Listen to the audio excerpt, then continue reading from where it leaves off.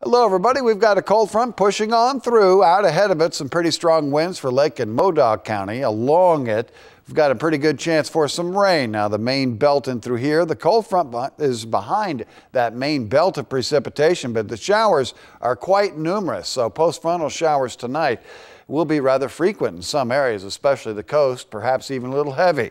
Daytime highs near the 60-degree mark for the coast, rain changing over to showers and a possibility of a little thunder in the evening hours. Lows tonight dropping down to near 50.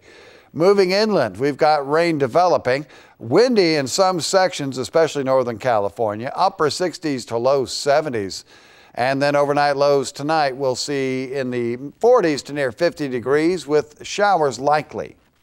East of the Cascades, very windy in Lake and Modoc counties, so be aware of that and the possibility of some problems with high-profile vehicles and etc.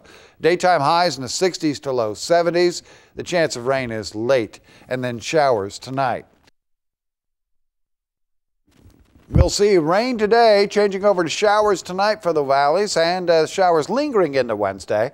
Another chance of rain coming in on Friday, but that chance is actually for some rather light rainfall amounts, but it will be windy again.